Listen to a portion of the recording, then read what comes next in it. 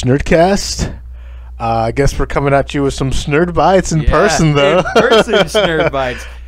I better still Zoom you. It feels weird to me. I mean, I have my laptop over there, so we just standing different. How are you going to Zoom? Oh, my God. You're over there, I'm over here. here. At least it would noise cancel the echo out for us. So, yeah, we're talking about Dexter. Too Many Tuna Sandwiches. That's what it's called. It's episode 6. Okay, all right, yeah. A lot, but not a lot happens in this episode, like you were saying. And when you think about it, it's still a good episode, though, because it builds up and it adds kind of like a confirmation about some of the things we thought happening to be the truth. So yeah, I like that about it. If I'm just giving an overview real quick, you know what I mean? I guess one of the things I would like, let's start off at the beginning of the episode. From the end of last review, you know, Kurt was talking with Harrison, gave him a job. Yeah. And that's pretty much how this episode starts off, with Harrison doing chores around. He's basically like kissing ass so that he took Kurt's advice, though. Yeah. And yeah, he is kissing ass. He's basically kissing ass so that Dexter will sign that permission slip to work for him. It basically boils down to, of course, they get into a fight, and then it's over, and he gets the job anyways because Kurt forges a signature. And also, this kind of shows how Kurt, or like Harrison, is leaning more towards Kurt. Yeah, like as a fatherly figure. Yeah, exactly. It totally is, and it's funny because if you think about it, Kurt really reads as a Trinity type.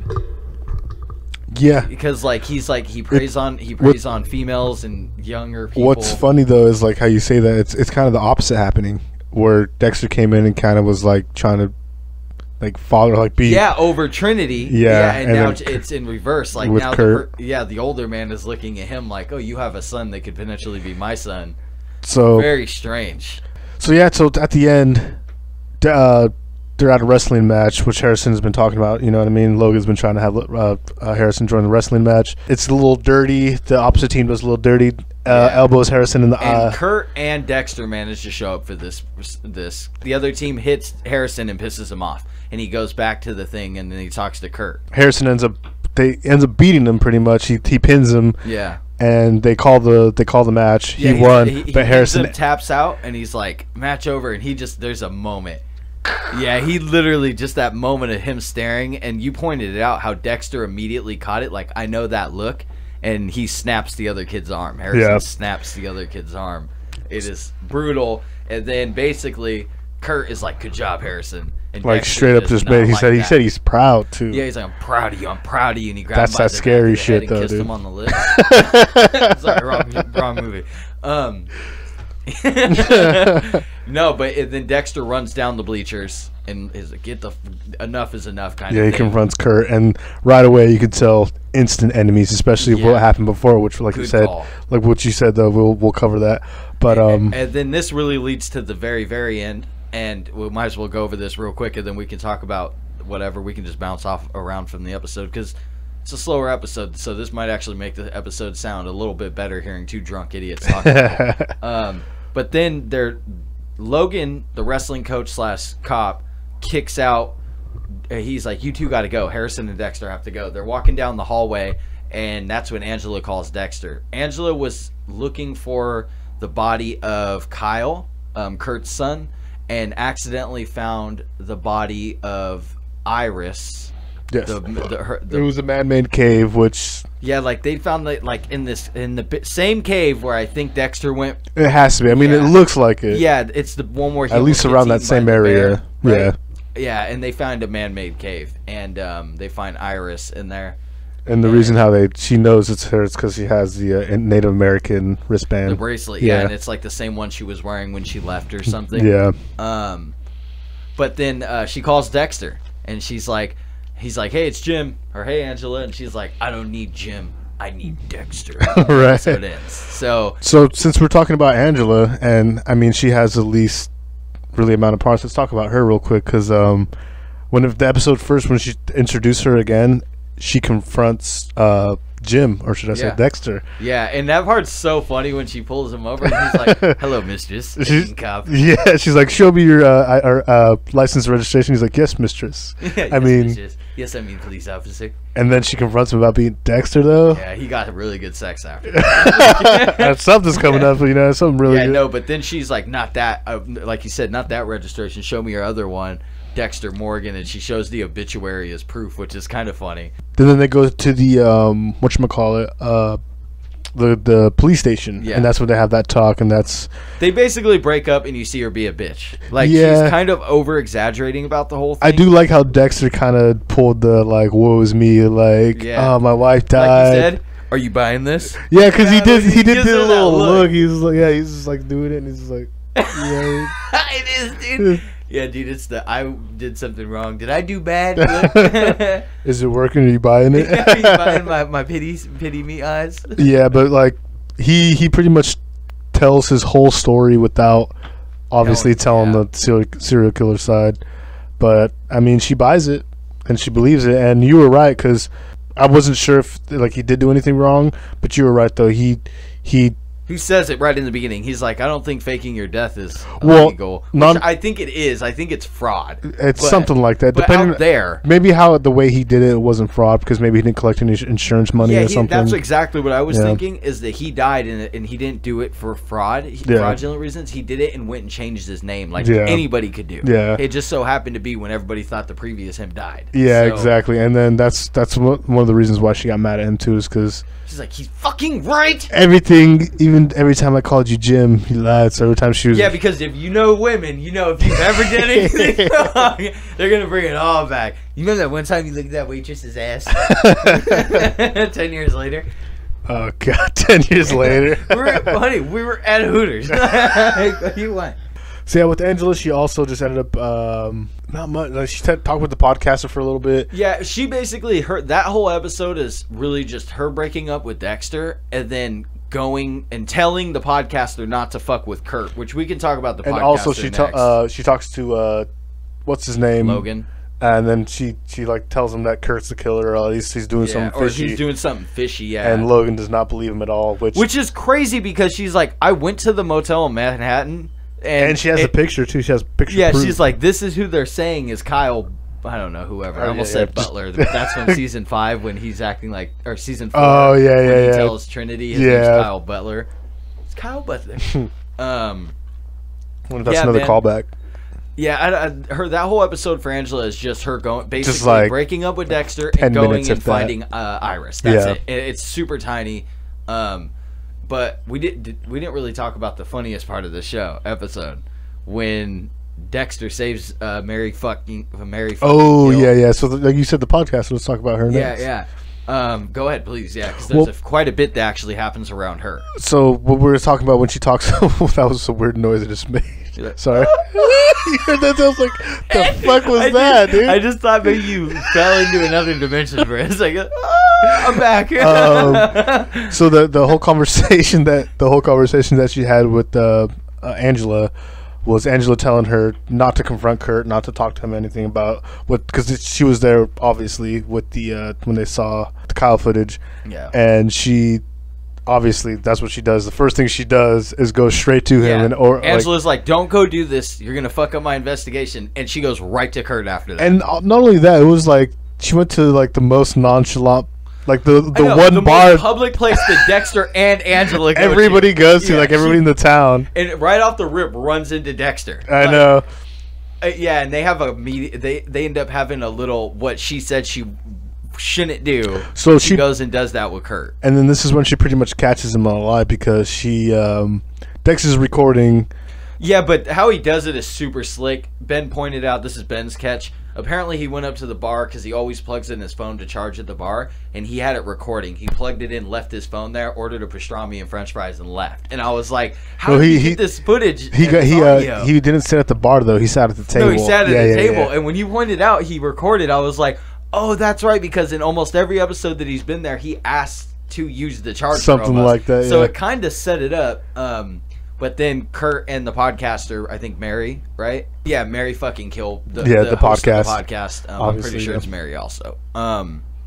But unless it's fucking, which would be weird. But her and Kurt are having that interview, and you were talking about she gets caught in a lie. No, he does. Or he does. Yeah. He does. So you didn't actually. And then that's what he brings her to the cabin. Yeah. And Dexter is listening to that recording the whole time. And then following them as he was listening to them. Remote cabin. This sounds like something I would do. Right? And the funniest thing too is he brings her into the little basement area where he like pretty much traps his victims. But it was just funny because the way they made it seem, because it was fucking suspicious. You walk into somebody's basement or cellar or whatever it was, and they close the doors behind you. They make you go in first, and they close the door. You have a whole house right there. Why is he in the cellar? Yeah, dude. That's another one. And then you go down the cellar, and there's a steel door. Oh, that's right. You said he was in the cellar. Matt. That's how he got her to come back. Yeah, was with Matt. He said Matt's at the house. So he was. His name was Kyle. But Matt. It is Matt. We've been calling him Kyle this whole time. I've been calling him Kyle. Me too. God damn it, Kyle. So his name's Matt. Matt. Yeah. You'll see a little correction throughout this whole video. You'll just see Matt flash on the photo because we're fucking stupid, mainly me. No, but he does. He goes, Matt's at the thing, but he's in the cellar for some reason. Yeah. Behind a steel door beneath the house. I'm like, he must have his headphones in, knocking on the door. Hey, Matt. You want to go check in real quick? Oh, you got those new soundproof headphones in, huh? Interesting, Matt. Yeah, that was a bad part. And Dexter interrupts, and he's like, I thought I seen some, like, teenagers run down here. What's going on, have you? Yeah, dude. He had, like, the lamest excuse ever, which would never work, which is already...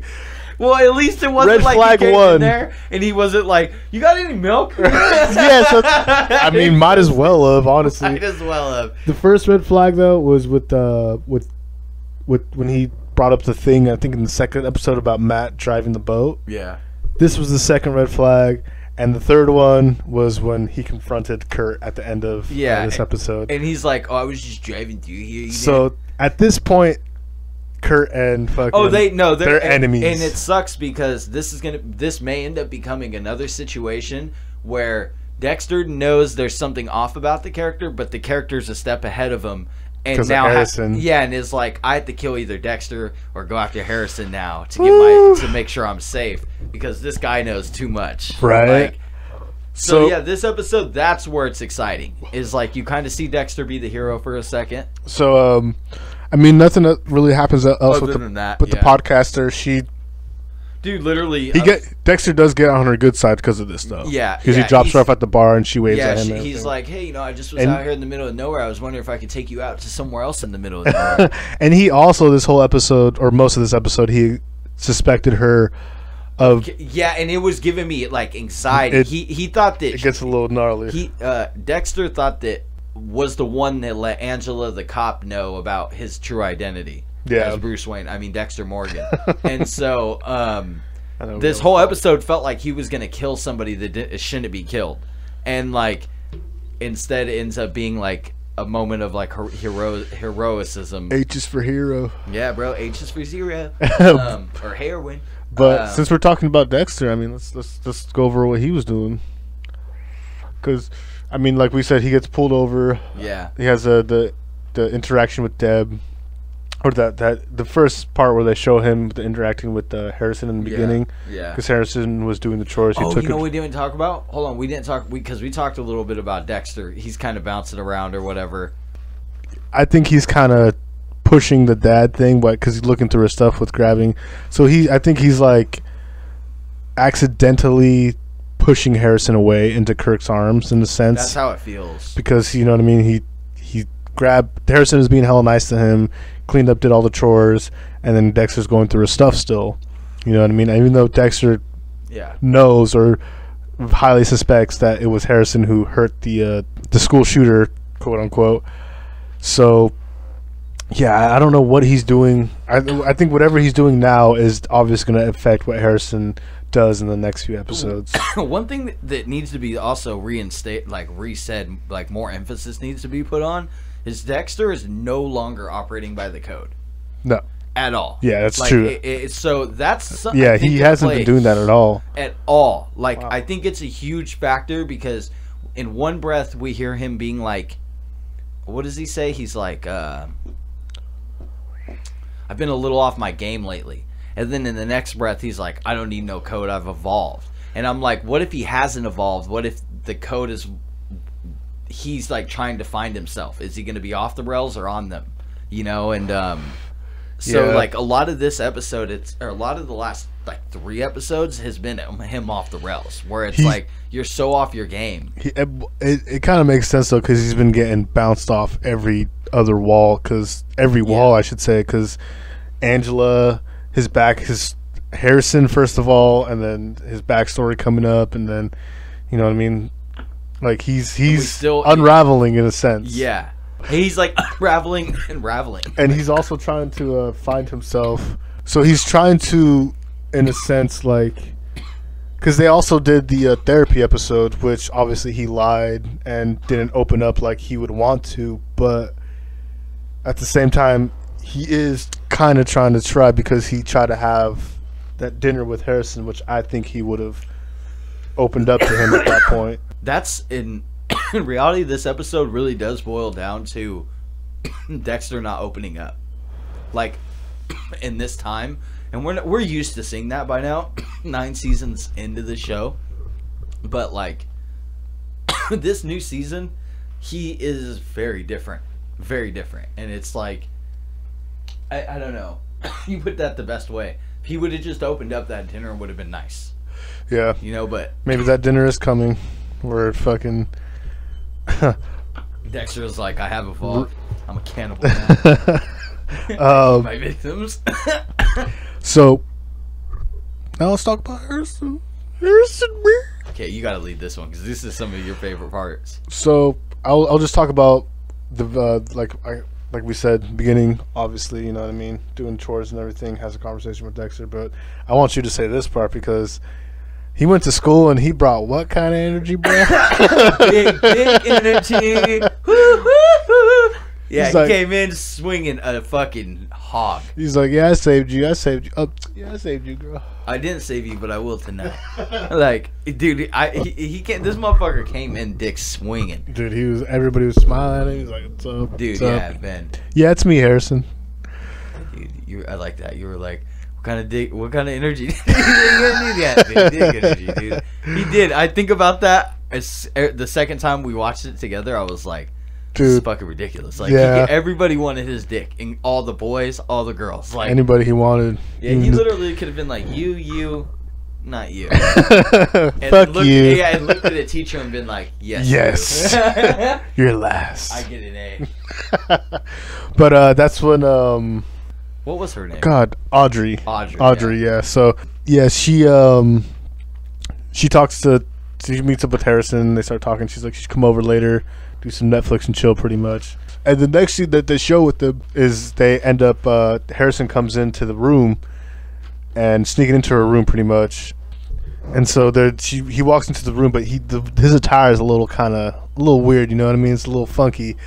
And he has the gloves on and everything, but it makes sense because it's snowing outside. Yeah, he comes in through that window. He sneaks into her room, and it's like pimp mode. And he kind of opens up to her too, because for real, he kind of opens up to her too, because he says like he wants, like, you know how he wants to hurt people, and all this stuff. And we talked about this too, because we just watched this right before we recorded this, was how they both are on that level, but obviously Harrison's on a different level than she is. There's like they're on two, like, it's like they're on the same level, but like 2 different platforms. Yeah, like definitely, like I'm good right now.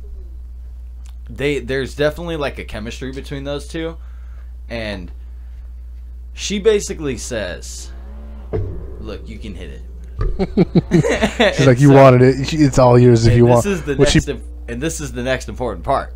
He turns towards that camera, and my friend, what is in his back pocket? Dude, it's that switchblade that he brought with him, dude. That fucking straight shaver switchblade. So, like, something you would use to cut bushes with. I mean, that's true. Beards like that's true. I mean, it's technically a bush, a face bush. Yeah, face bush. Or a bush. Bush, yeah. Your one between your legs or on your face. I do want to talk a little bit more about the conversation that he had with Audrey, though, because, like, we're talking about different platforms and different levels, though. But you're right. Because he obviously said something that he hurt somebody, but he didn't talk more about he was on his way what was it, the bus stop, and on his way to Miami on the bus. Yeah, and some dude tried to touch him when he was sleeping, and then he never said anything. But he fucked him up basically. Something had to have happened, and then Audrey was obviously. Yeah, he did. You're right. He hinted at something. So something. Think about that. He had to have done something a little crazy. Maybe in Miami he got a little in some bad stuff. Maybe he learned a little because Miami didn't look too good when Dexter was there. So or he was sold into a sex ring, and here we are, dude. No, I don't know. Harrison's character becomes less and less interesting to me, just because. It's just a whole puzzle, and we're just getting huge puzzle. Yeah, I'm like, this better be at the end be like a holy shit puzzle. I'm hoping. Like, hopefully he killed Hannah. Something weird when he says when he's talking to the therapist, the way he says, "Well, she died of cancer," it kind of looks just like, you know what I mean, like just a little glossed over. Yeah, you're right. And he starts to blame Dexter more and more for. He's like Jim. Nah, you're right. He does that conversation, and then she basically is super comforting because she's like, I know I've lost people. I've been on my own too. I'm adopted. Like, you know, like he was in adoption. There is that connection. But she did have time with her dad too. It's something we didn't know. Yeah, she did. You're right. She's winning the pity battle. But so she had to give up the pussy. So and then the end when him and Harrison starts, you know what I mean, wrestling, wrestling. He sees Dexter coming. He's like, "Sup? Yeah, sup, Dad?" Yeah, dude. It's like that episode of South Park where Kyle's what's it? You lift, bro? Yeah, what's his little bro? Ike? Yeah, Ike. He's like, "Fuck you, Kyle. You fuck lift, bro? Yeah. You lift? I'll fuck you up, Kyle. Why don't you come kick the baby, bro? Come on, kick the baby, bro." Dude, he's in his like tights. He's like, "Come on, that's what I fucking thought, bro." So stupid. I'm finally not a virgin. Not because some guy on the bus, but because a girl let me. Oh my god. No, he does. He has that energy of like. Oh man! But so yeah, the whole wrestling thing, and they ended up fucking breaking his arm. Yeah. Something you pointed out though, and I didn't notice, was the other squad on the other high school. The other wrestling team before he left, it was like, "Hey, fucker," and he was like, "I'm gonna fuck you up. You're not safe anywhere," or something like that. I think that'll become a problem in the coming episodes. Scrubs. One thing before we talk about the last, I guess, one thing I want to bring before we talk about the last subject. We kind of talked about this, was what if Harrison is planning on killing Audrey the way his mom died? Remember, like with the knife and cutting her legs in the bathtub. When he snuck in his room, you said that, dude. Yeah, when you said that, that's a very plausible thought. I'd be okay with it. Dude. I mean, okay. That'd be nutty. He's been like traveling the world, killing like Trinity the whole time. Oh, that'd be crazy, bro. Like, this is how I was made. Oh god. The last thing in this episode is we talked about is Angela calls Dexter because she finds Iris and she asks, she's like, "I don't need Jim, I need Dexter." Yeah. Which I think we were both saying that we think that it goes into Dexter Morgan's police background, like the splatter case and how did she end up dying. Yeah, she's like blood spatter analysis. Because she looked into it, she has to know. She knows. Yeah. She knows what for kind sure. of, yeah. And I think, yeah, she's going to be like, "Look at this dead body, tell me what you see," kind of thing. Yeah. That'll be really interesting. It's got to lead back to Kurt. It's got to be Kurt. You see? And there's something crazy. Or what if it's like a rich circle of guys? He may have been intended to kill her, like Trinity. So either that, or he's like trying to practice, or like trying to.